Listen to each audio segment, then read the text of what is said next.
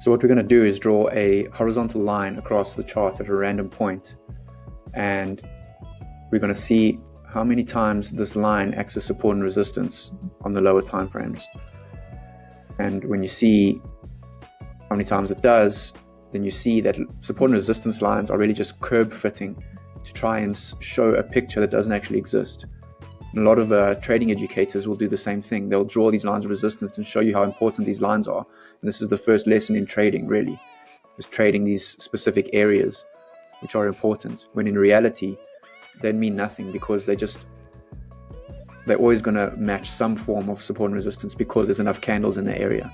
So I'm going to go through this line and show you, which I just drew in randomly, how many times this line is going to act as support or resistance, and how meaningless these lines really are, because again, they're just trying to curb fit into a picture that doesn't actually exist.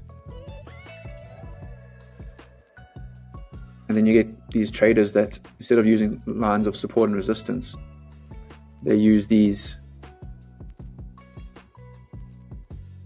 price zones that are important. And now you're just widening this space for them to be significant.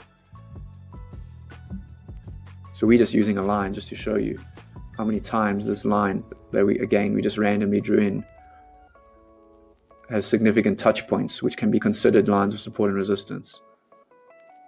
We won't count this, but any other educator would say, oh look, this is a false break region. There's one there. On the lower time frames, that would be considered 1, 2.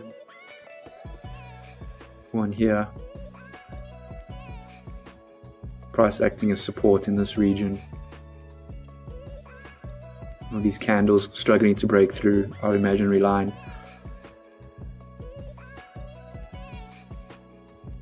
The high test. This candle would be called a high test at this area. I mean, how many times have you entered or exited a trade considering the numbers on the right of the chart, and if they're important or not? I can't remember the last time I did that, because I realized a long time ago this doesn't actually work. This is random at best. This is a 50-50 coin flip. So 50% of the chance this chart, the price is going to reach this chart, this imaginary line. Our line is random. It's going to reach this line, and it's going to react to it, or it's going to go straight through it. So it's going to break through this line of support and resistance, or it's going to be held up at that area. And as you can see, our random line is just showing a pretty good 50-50 breakthroughs or hold the support to resistance. With this perfect, pretty close to perfect here. Breakthrough, breakthrough, breakthrough. But beforehand, this was an important line of support and resistance. If you were analyzing this chart from here on and you drew this line in, you would think, oh, this is an important line, because we held up here 3 times and then broke through, and we're coming to retest, but just breaks straight through, doesn't respect it at all, because we're curb fitting. All these areas, here we consider this a false break. Another perfect.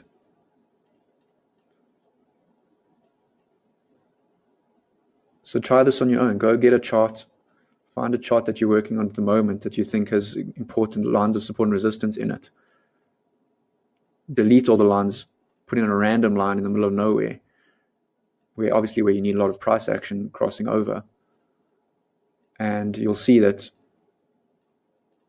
random line is going to have just as many touch points as the line that you carefully placed looking at price action.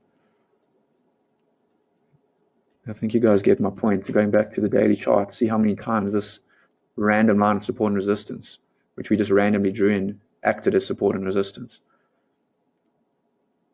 So anyone who's trying to show you that these lines really are really important is just showing you that it's a 50-50 shot at best. In reality, what you're looking for is price structure. You're looking for the structure of the price.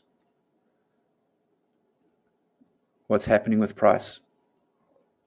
What patterns is it presenting to you? And we can show you how in our trading program.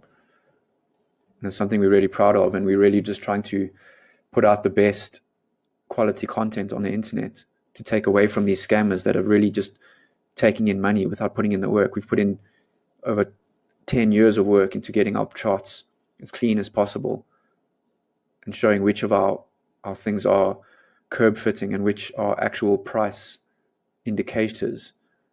As you can see, there's no moving averages on here because moving averages are just as random as these lines of support and resistance. You can curb fit moving averages to fit the picture perfectly. If there's enough price action in a certain area, of course it's going to touch and retest a line of moving average line in the same way it touched and retest our random line of support and resistance. And people just drawing in random trend lines.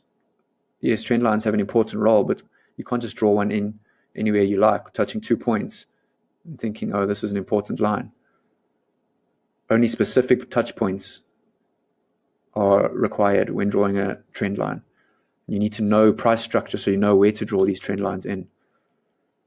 So just keep that in mind, guys. And if you're interested, come check us out. And yeah, we're busy running a beta test at the moment. We're looking for a couple of traders. We've got a few spots left, and we're going to use those guys to beta test our program before releasing it to the general public.